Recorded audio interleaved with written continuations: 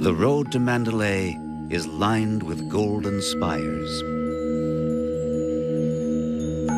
Myanmar. Over the years, political upheaval has rocked this ancient land. It rocks it still, but one thing has remained constant.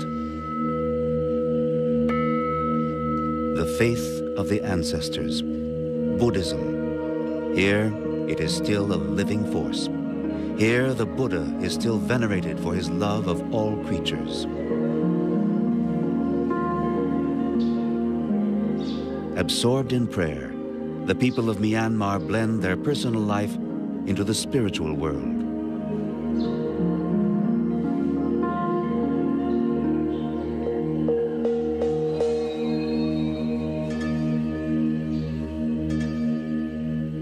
There are no riches unless they are placed in the service of Buddha.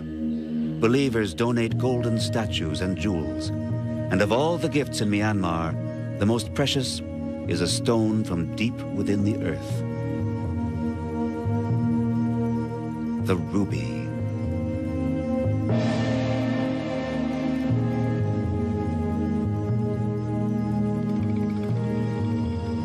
After decades of isolation, Myanmar has emerged slowly into the modern world. Precariously balanced between past and present, it floats on the currents of a new day.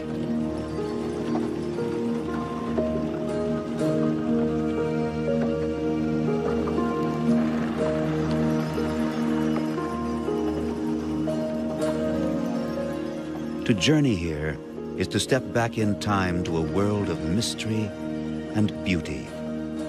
A land as hard and as lovely as its symbol, the ruby.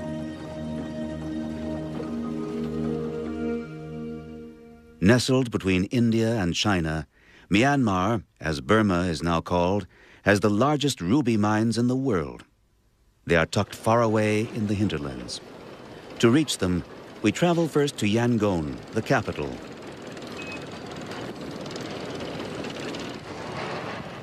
The harbor is the gateway to the outside world. But in the streets of Yangon, there beats the heart of the country. Pagodas, monks, believers, and above all, rubies. The ruby dealers meet in Sway Bon Ta Street. Deals are made over a cup of tea in one of the many little sidewalk tea shops. An illegal market, but one that is tolerated. Still, nobody likes to be watched when showing the little red jewels.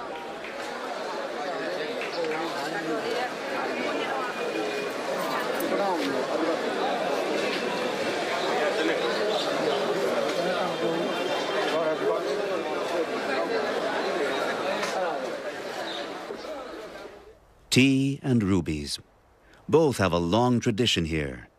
100 years ago, it was the Maharajas who sold their rare gems to the Europeans. Today, the military controls the state ruby mines, and the country too. With Captain Kin Ng Zhao, we are about to undertake an incredible journey deep into the heart of an area that has long been closed to foreigners.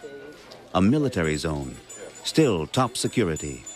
We set off from Tung Gi and travel into the notorious Golden Triangle, perhaps the most infamous drug-growing region on Earth. Heading to Mong Shu on the mountain Loy Sok Tok, we will be the first foreign team to film in one of the largest and most dangerous ruby mining areas in the world. Mong Shu, it was found out last 4 years ago, and still the area is not very secure, and then that's why you are the first person to get there as a foreigner. The area around Mong Shu achieved notoriety as the territory of the warlord and drug kingpin Khun Sa, who battled the Burmese government and its forces for years.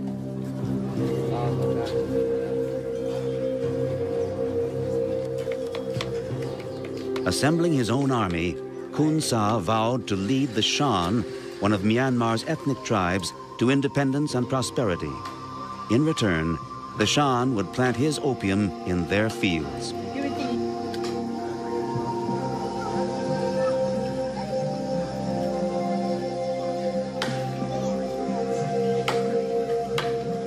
Today, after years of civil war, the peasants are as poor as ever.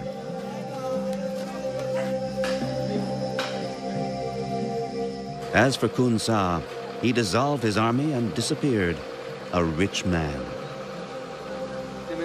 Nowadays, there is a fragile peace in this troubled spot. Over 30,000 soldiers are still stationed east of Tangi. For security reasons, they say, but security is hard to find in the Golden Triangle.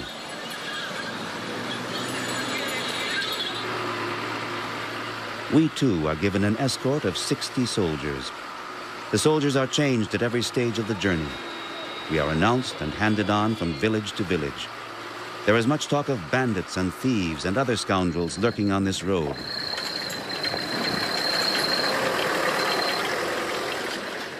The worst enemy, however, is the road itself. When we set off from Tangi, a journey of 170 miles lay ahead of us. But the deeper we penetrate into the military area, the more frequent the breakdowns.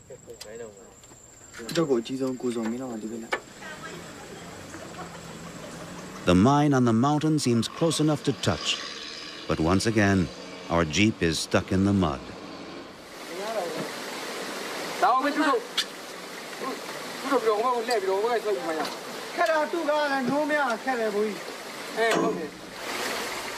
This time, it looks bad.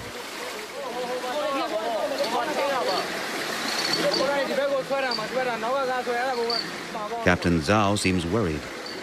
Will we have to turn back? Spend the night in the middle of nowhere? But more and more helpers turn up.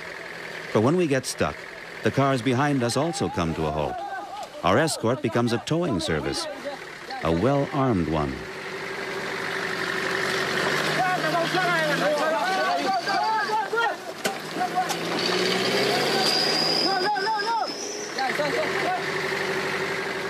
The monsoon season, though nearly over, is still wearing away the muddy track.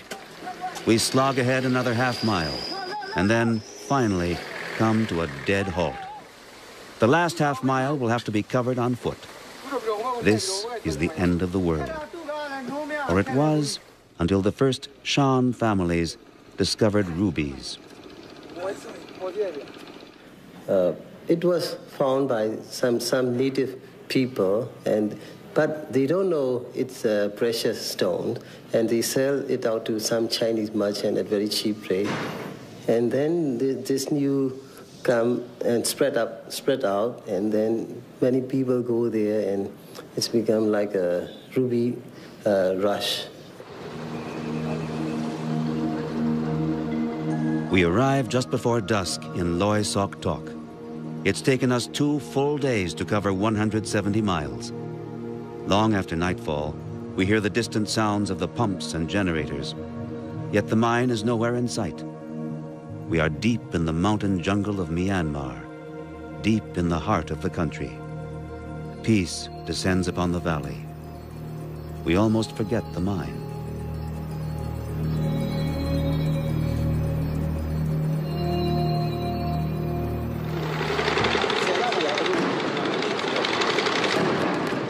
But dawn comes up like thunder in Myanmar. The next morning, we are awakened by dynamite blasting. On Loy Sok Tok, the hunt for rubies never stops.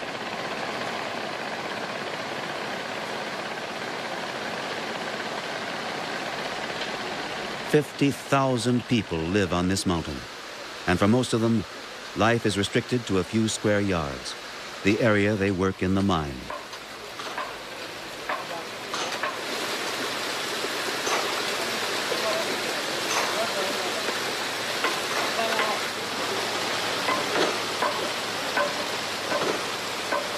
They leave the open air behind and head into the depths, 190 feet down the narrow shafts.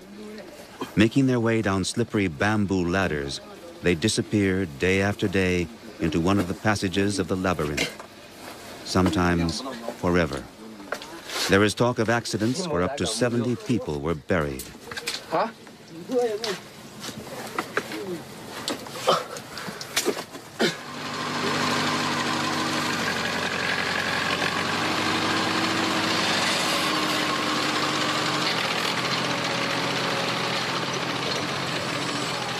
While the technology is not modern, work at this mine does follow a system. The rubies must be lured from the mountain, the gems separated from the rock, and so a great human machine has been assembled.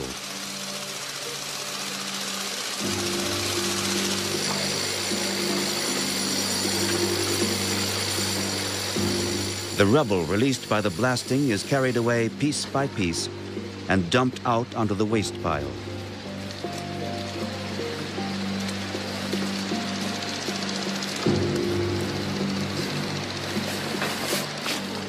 Hundreds of times a day, the men carry the rocks down the muddy steps. In rain and heat, they march in single file to unload their stones.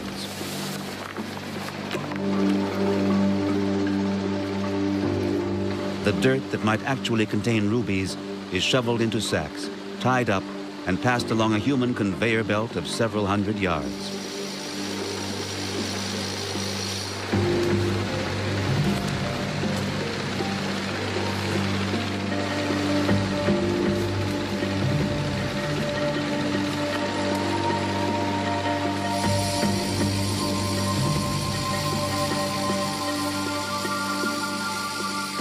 Again and again, day in and day out, the same motions send the sacks down the line to the first sorting station.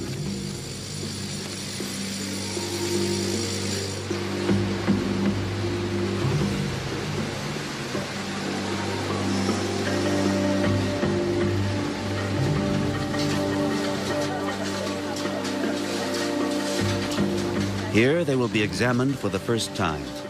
In large sorting pens, the stone is separated from the dirt.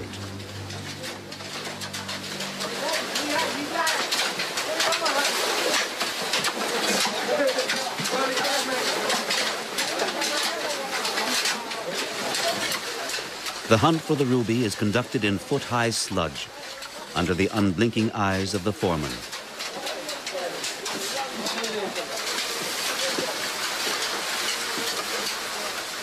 Washing down the dirt, the men cull the stones from the mud.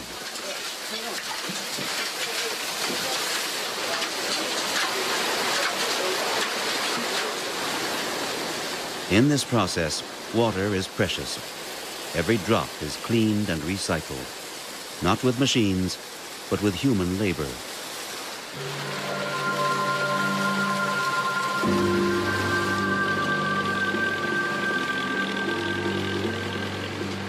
Life in the mines may seem harsh, but Myanmar is one of the 10 poorest countries on earth. And here at Loy Sok Tok, each worker actually earns double the national wage, 4,000 jets, about $40. For this, workers come from all across the country.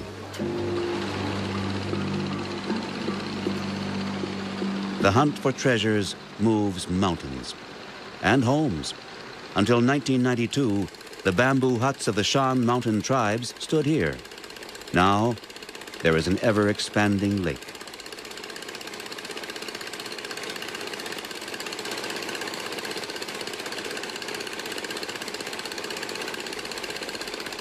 How many tons of earth have been turned over in search of the ruby? No one has counted. But the work never stops, and the cycle is never broken.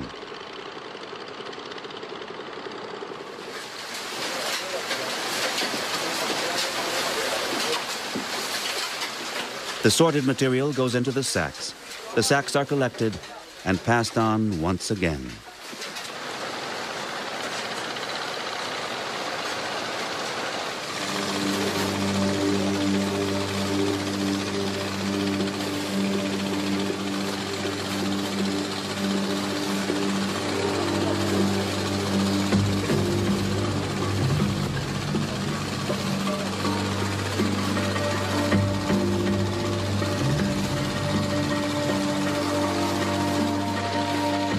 Next stop is the lift, which will take the pre-sorted stone to its final sorting in the tent at the entrance to the mine.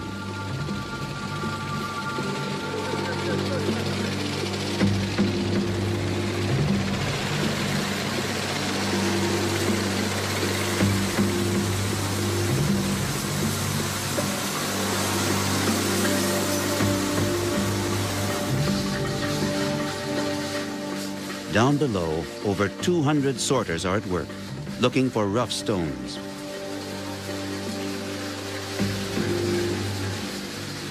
They toss and turn their sieves of gravel and dump them out onto the tables nearby.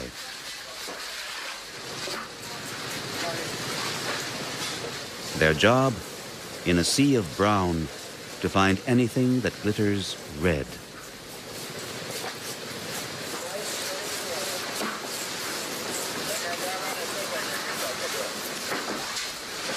No one speaks. They stare at the gravel before them, searching, sorting. The waste pile at their feet grows. For hours on end, they stand on sharp stones and splinters, motionless, always in the same position. They sort with one hand, the left hand folded behind the back. Temptation is great, so the sorters are changed every 6 months. Only the foremen remain, and they never take their eyes off the sorters' hands. They control the workers and their work, often discovering small ruby slivers swept almost carelessly onto the floor.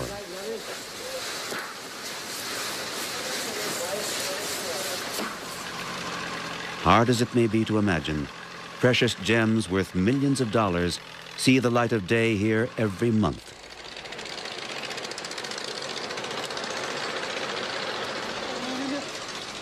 Of course, the workers dream of sharing in this wealth, but between their dreams and the reality, there is a large gulf.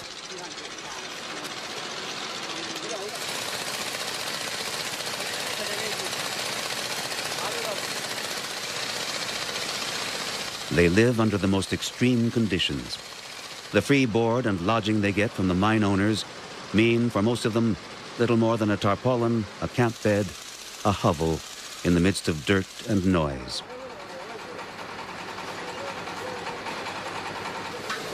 Only when the oil simmers in the wok does the atmosphere mellow.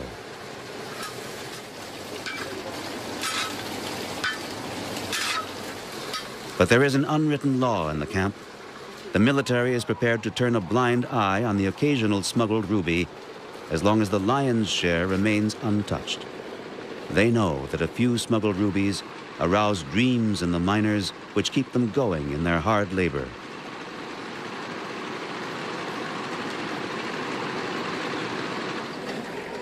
And it is this dream which breathes life and color into Loy Sok Tok, which attracts the ragtag crowd of ruby merchants and wheeler dealers who have settled at the entrance to the mine. When the workers leave the mine in the evening, the dealers are waiting for them. Meal stones are at issue here, small stones sold to supply a family's basic needs.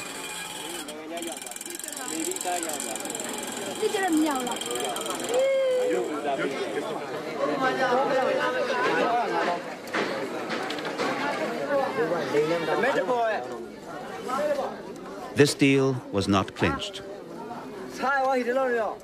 But not far away, another exchange meets with success.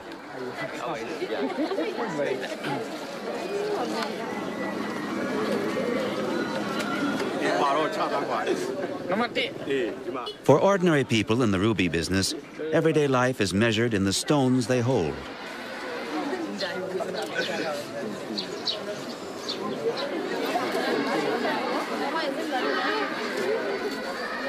Children rummage at the women's feet, searching the ground for tiny ruby splinters.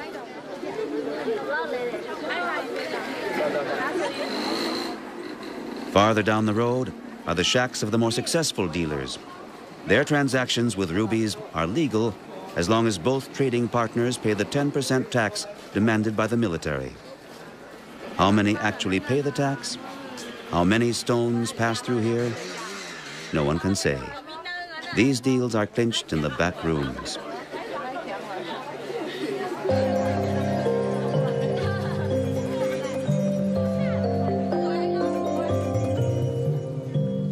There, too, are the small grinding shops, where, in the dim light, the ruby receives its final touches.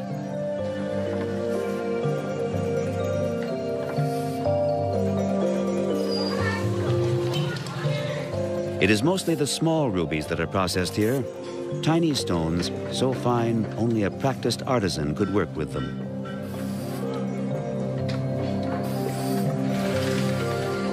On the Ruby Mountain, business is booming. There are gemstones enough for everyone. However, most of the profit does not flow through the shacks and the back rooms of Loy Sok Tok.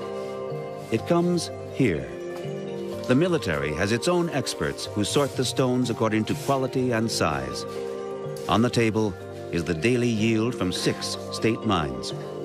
Mr. Ko Mo Win, a sorter, explains the collection process. Figure the packet in first, go to the safe. Every sorted parcel is deposited in the safe until there are enough to be sent to Yangon. That's at least once a month, sometimes twice. We ask about the bundle he's holding right now. Okay, so-so, not good, not bad. This enigmatic response might conceal almost anything, even wonderful 4-carat rubies like these, worth $40,000 apiece. How are these precious rubies taken out of Loy Sok Tok? By helicopter? Oh, no. No. We always send the rubies to Yangon with an escort, accompanied by bodyguards, as it were. The stones are usually taken to Yangon in 5 or 6 army buses. This load here will be escorted by 3 or 4 cars. Ruby transport as a military operation. The valuable cargo is in heavily armed hands. But here, there are always risks. The road is treacherous, and our convoy hits trouble. 2 soldiers are injured in the accident, and the Ruby caravan grinds to a halt.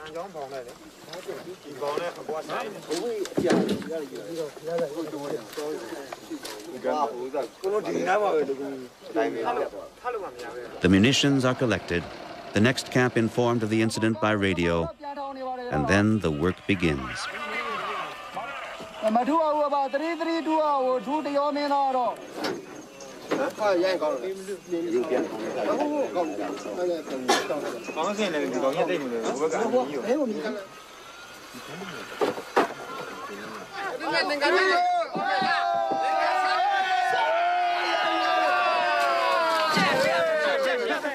Anyone who sets off for the Ruby Mountain reckons with the worst.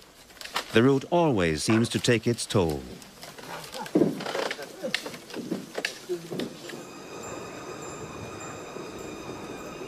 After a journey of 20 hours, we reach Tungyi again. This quiet little town is only 170 miles from the mines, but it is worlds apart. Here, civilization rules again.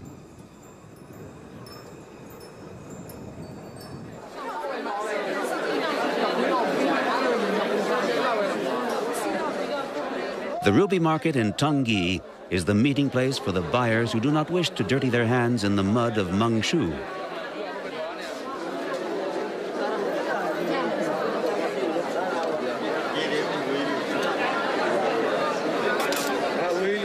Most of them buy stones here in grand style and take them just across the border to Thailand. For a mere 500 miles away lies the center of the international ruby market, Bangkok.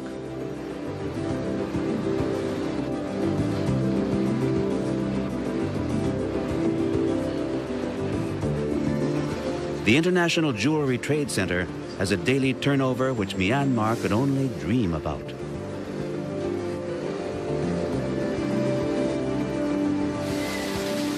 The biggest jewelers in the Asian world have settled here in Bangkok.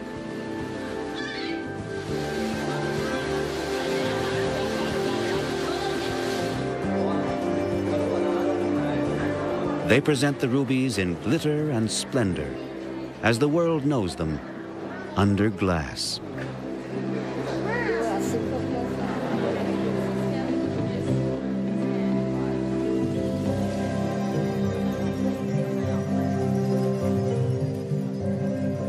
These are rare and sparkling treasures, precious jewels, symbols of power, wealth, and eternal youth.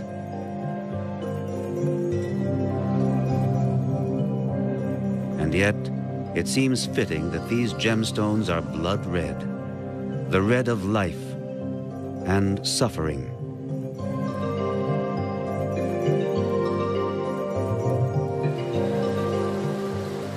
It is a strange irony that these incredible riches were born in the mud of one of the poorest countries on earth. A country where, in the sludge of daily existence, faith glitters like a gem, where beauty and adversity are both facts of life. Here, in the land of the ruby.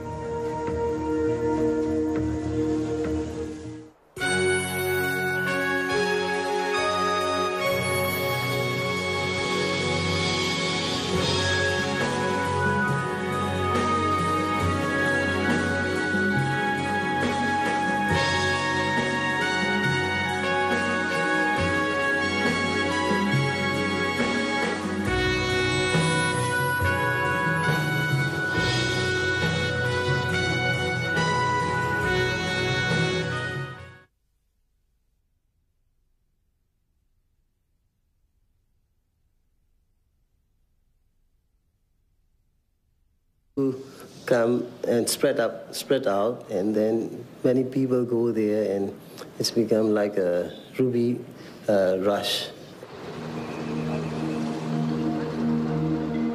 We arrived just before dusk in Loy Sok Tok. It's taken us 2 full days to cover 170 miles. Long after nightfall, we hear the distant sounds of the pumps and generators. Yet the mine is nowhere in sight. We are deep in the mountain jungle of Myanmar, deep in the heart of the country. Peace descends upon the valley. We almost forget the mine.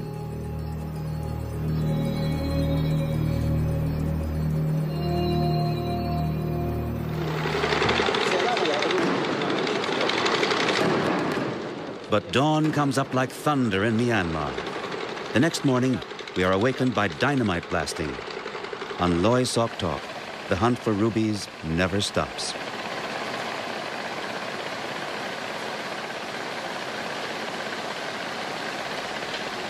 "50,000 people live on this mountain, and for most of them, life is restricted to a few square yards, the area they work in the mine.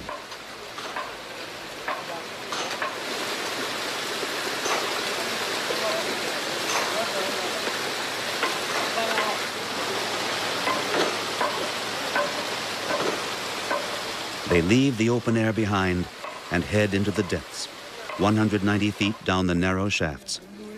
Making their way down slippery bamboo ladders, they disappear day after day into one of the passages of the labyrinth, sometimes forever.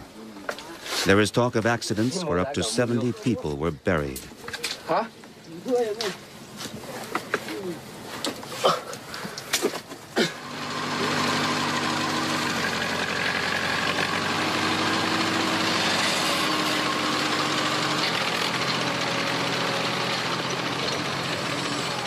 While the technology is not modern, work at this mine does follow a system. The rubies must be lured from the mountain, the gems separated from the rock, and so a great human machine has been assembled.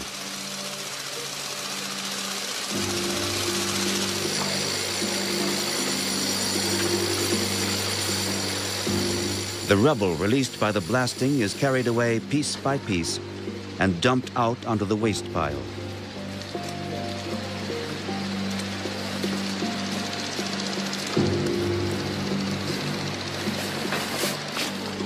Hundreds of times a day, the men carry the rocks down the muddy steps. In rain and heat, they march in single file to unload their stones.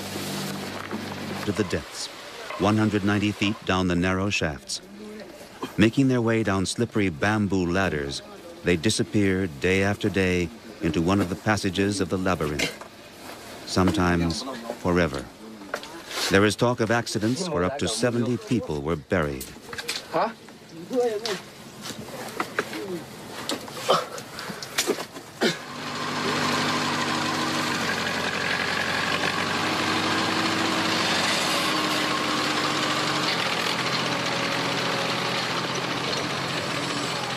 While the technology is not modern, work at this mine does follow a system. The rubies must be lured from the mountain, the gems separated from the rock, and so a great human machine has been assembled.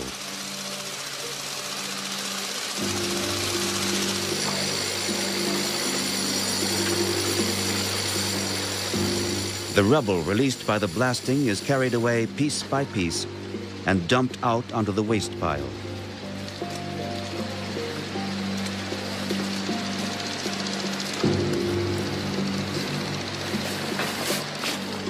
Hundreds of times a day, the men carry the rocks down the muddy steps. In rain and heat, they march in single file to unload their stones.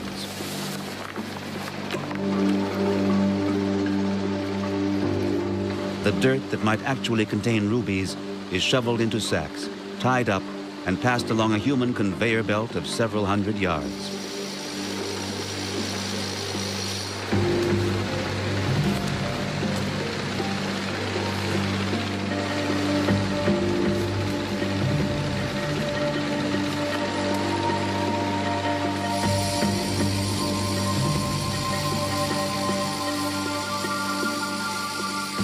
Again and again, day in and day out, the same motions send the sacks down the line to the first sorting station.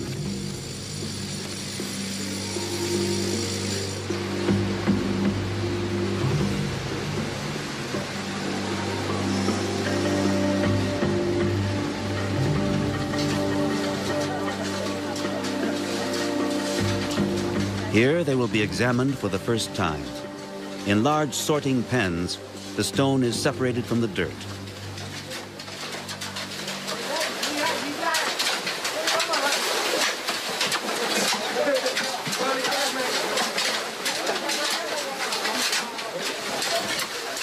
The hunt for the ruby is conducted in foot-high sludge, under the unblinking eyes of the foreman.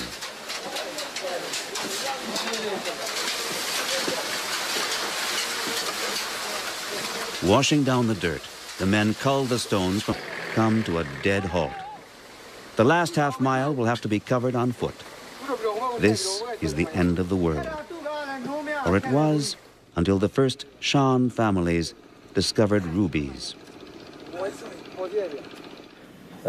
It was found by some native people, but they don't know it's a precious stone, and they sell it out to some Chinese merchant at very cheap rate.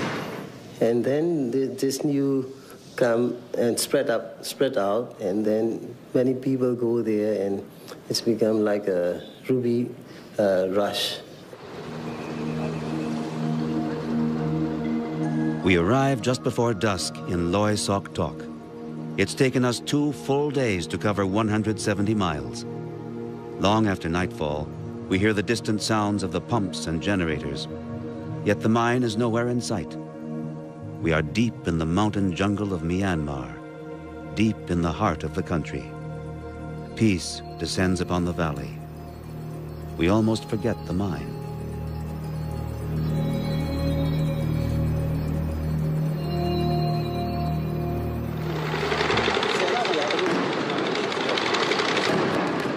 But dawn comes up like thunder in Myanmar. The next morning, we are awakened by dynamite blasting. On Loy Sok Tok, the hunt for rubies never stops.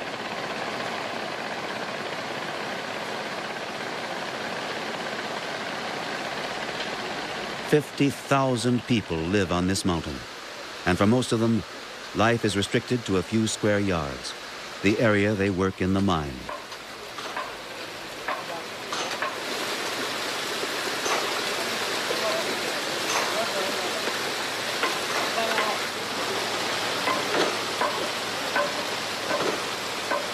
They leave the open air behind and head into the depths, 190 feet down the narrow shafts.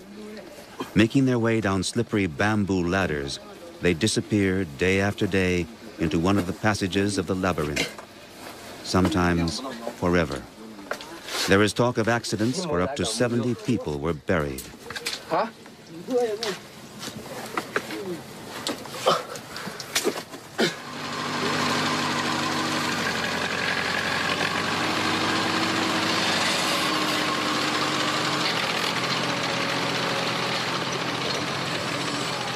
While the technology is not modern, work at this mine does follow a system.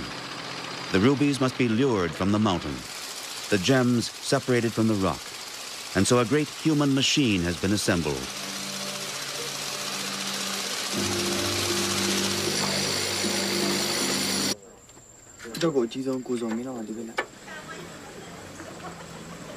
The mine on the mountain seems close enough to touch, but once again, our jeep is stuck in the mud.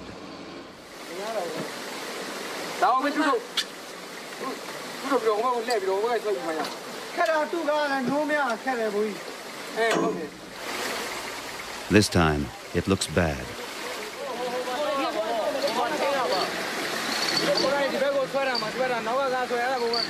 Captain Zhao seems worried. Will we have to turn back? Spend the night in the middle of nowhere?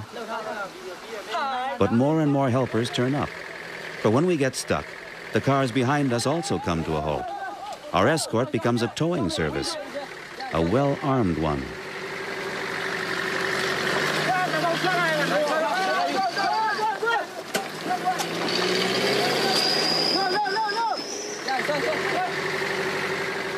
The monsoon season, though nearly over, is still wearing away the muddy track. We slog ahead another half-mile, and then, finally, come to a dead halt. The last half-mile will have to be covered on foot. This is the end of the world. Or it was, until the first Shan families discovered rubies.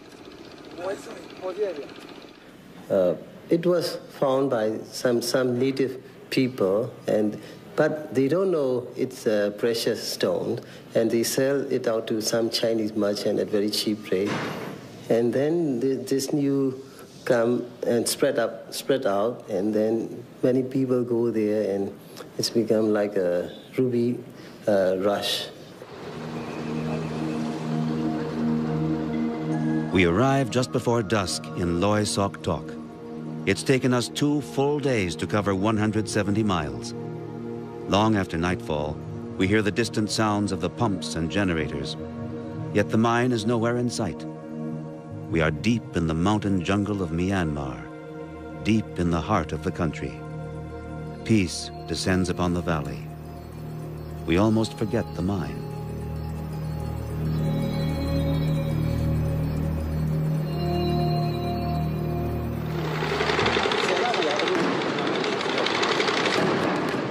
But dawn comes up like thunder in Myanmar.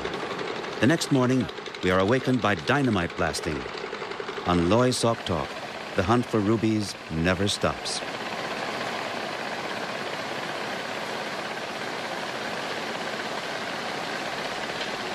"50,000 people live on this mountain, and for most of them, life is restricted to a few square yards, the area they work in the mine.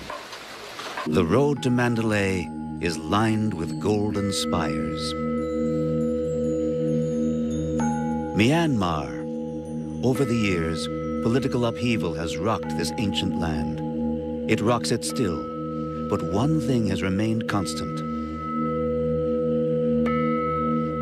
the faith of the ancestors, Buddhism. Here, it is still a living force. Here, the Buddha is still venerated for his love of all creatures. Absorbed in prayer, the people of Myanmar blend their personal life into the spiritual world.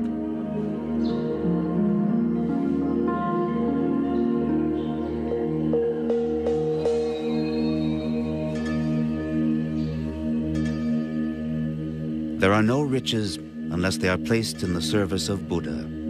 Believers donate golden statues and jewels. And of all the gifts in Myanmar, the most precious is a stone from deep within the earth.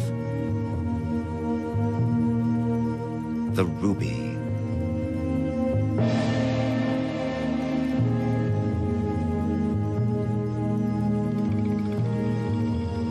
After decades of isolation, Myanmar has emerged slowly into the modern world. Precariously balanced between past and present, it floats on the currents of a new day.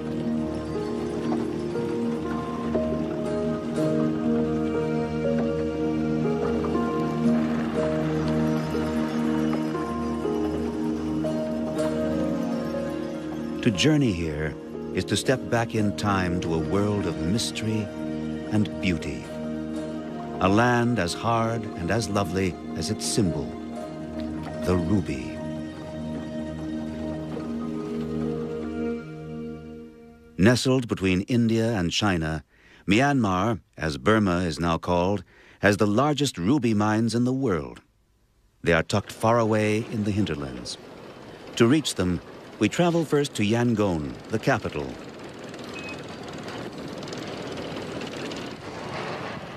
The harbor is the gateway to the outside world. But in the streets of Yangon, there beats the heart of the country. Pagodas, monks, believers, and above all, rubies. The ruby dealers meet in Sway Bon Ta Street. Deals are made over a cup of tea in one of the many little sidewalk tea shops. An illegal market, but one that is tolerated. Still, nobody likes to be watched when showing the little red jewels.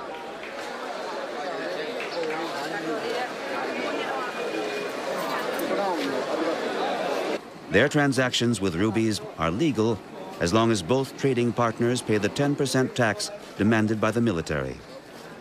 How many actually pay the tax? How many stones pass through here? No one can say. These deals are clinched in the back rooms.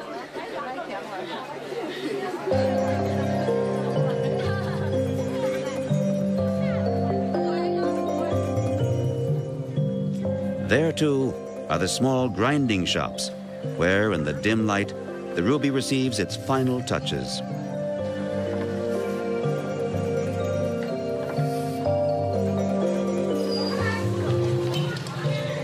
It is mostly the small rubies that are processed here, tiny stones so fine only a practiced artisan could work with them.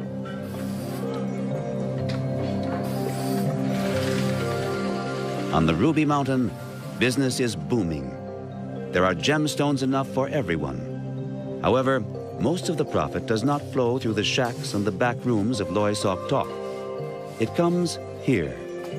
The military has its own experts who sort the stones according to quality and size. On the table is the daily yield from 6 state mines. Mr. Ko Mo Win, a sorter, explains the collection process. Figure the packet in first, go to the safe. Every sorted parcel is deposited in the safe until there are enough to be sent to Yangon. That's at least once a month, sometimes twice. We ask about the bundle he's holding right now. Okay, so-so, not good, not bad. This enigmatic response might conceal almost anything, even wonderful 4-carat rubies like these, worth $40,000 apiece. How are these precious rubies taken out of Loy Sok Tok? By helicopter? Oh, no. No. We always send the rubies to Yangon with an escort, accompanied by bodyguards, as it were. The stones are usually taken to Yangon in 5 or 6 army buses. This load here will be escorted by 3 or 4 cars. Ruby transport as a military operation. The valuable cargo is in heavily armed hands. But here, there are always risks. The road is treacherous, and our convoy hits trouble.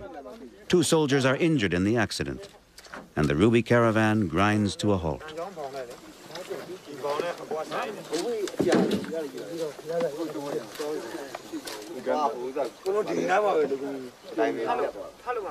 The munitions are collected.